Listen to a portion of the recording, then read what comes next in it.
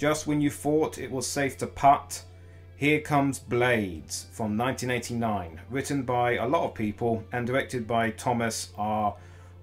Rondinella. Oh god.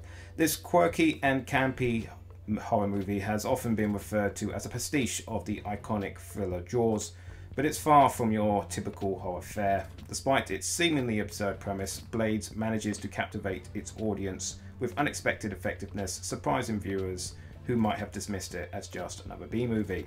Stick around to find out why. In the tranquil town of East Willard, a seemingly innocent lawnmower becomes the unlikely centre of terror.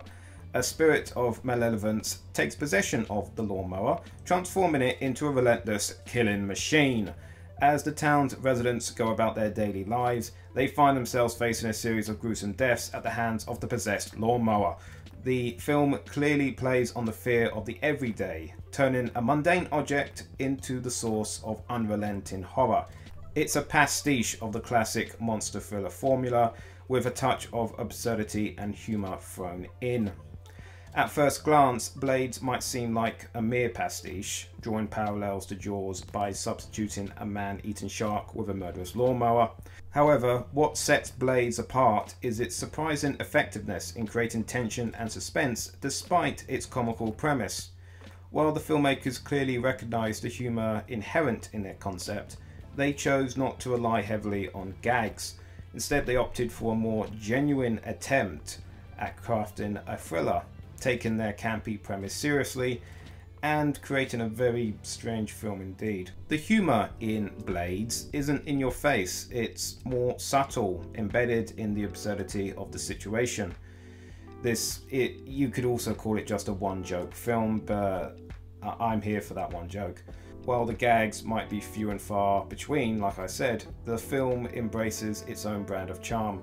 What's surprising is that, despite its focus on pastiche, Blades manages to engage its audience as a thriller, tapping into the tension and fear that characterise more serious horror films. Lloyd Kaufman, president of Troma, has a deeply absurd sense of humour, and the films he distributes as well as make reflect that.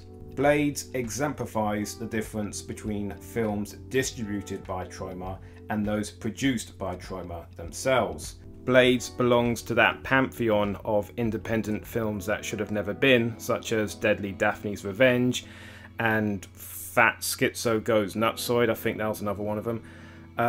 Films that would have never found a home unless Troma existed, so yay.